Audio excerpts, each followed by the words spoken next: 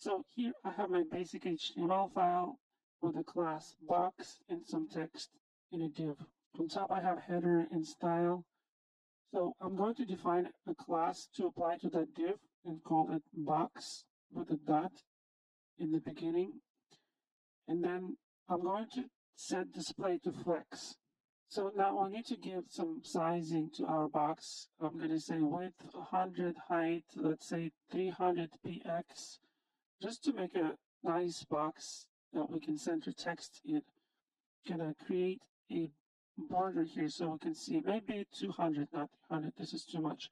Okay, so this is the text, and remember we're using display flex, but that's not enough. You can use align dash item center to center the text vertically, but that's not enough. If you want to text to be in actual center of this box, you also want to use the justify.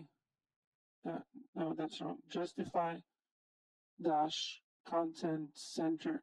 So if you apply these two properties, your text will be centered directly in the div, no matter what size of the box is.